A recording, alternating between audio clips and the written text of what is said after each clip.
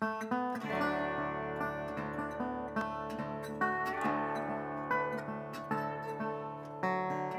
says that some 15 years ago, she lived in and around Shawneetown and was stolen and sold into slavery. Her name is Lucinda, and at the time she was taken, she had 2 children. She says she worked at the Salt Works. J.H.C. Ellis, 1843, Barron County, Kentucky. Many profited from slave labor, and one that comes to mind was John Hart Crenshaw. Crenshaw leased the state-owned salt works along the Saline River near Equality in southeastern Illinois. The salt works were one of the prime employers of slave labor in early Illinois.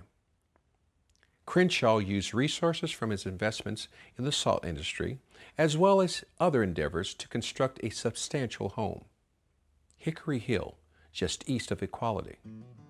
He is believed to also have been active in a reverse underground railroad in which he kidnapped African Americans and sold them into slavery.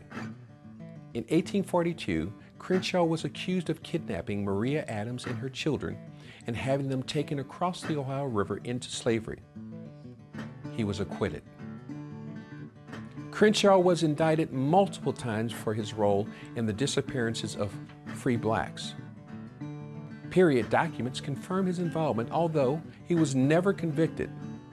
In time, Crenshaw became a very wealthy man. In some cases, members of the larger community came to the aid of African American neighbors. Galena resident, husband, and father, Jeremiah Boyd was an unemployed laborer who in 1860 was enticed to leave Galena by the offer of work in Iowa. Boyd and his family soon realized that they were in the hands of kidnappers bound for the slave state of Missouri.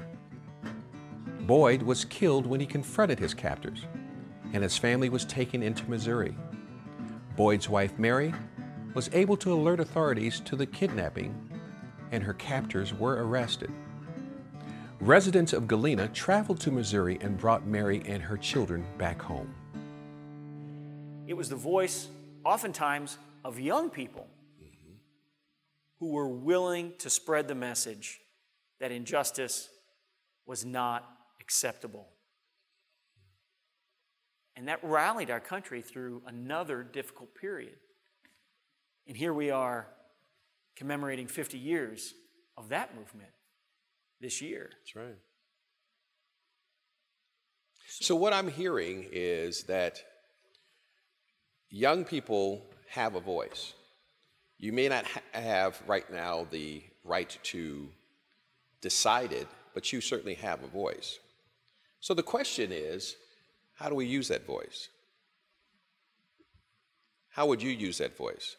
I talked to Isaiah earlier today, and we had a conversation. One of the things, one of the groups that he admires, or has that we talked about, was the Black Panther Party, and we.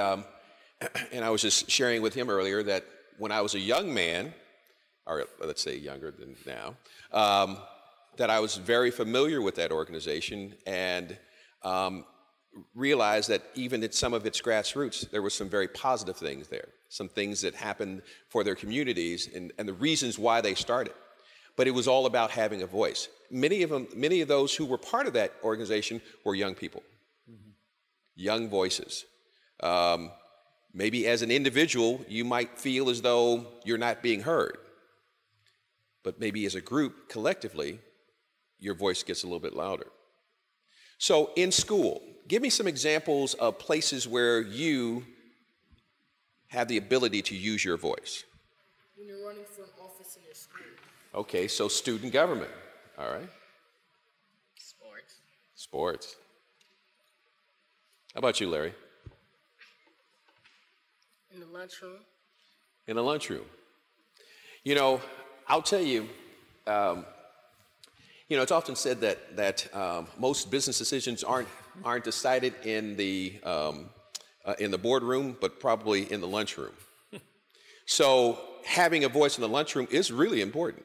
Setting the right tone, surrounding yourself with positive people, having positive conversations about life and goals and things. That's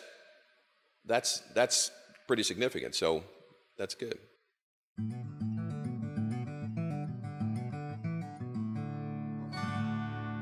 You may remember, as I well do, that from Louisville to the mouth of the Ohio, there were on board 10 or a dozen slaves shackled together with irons.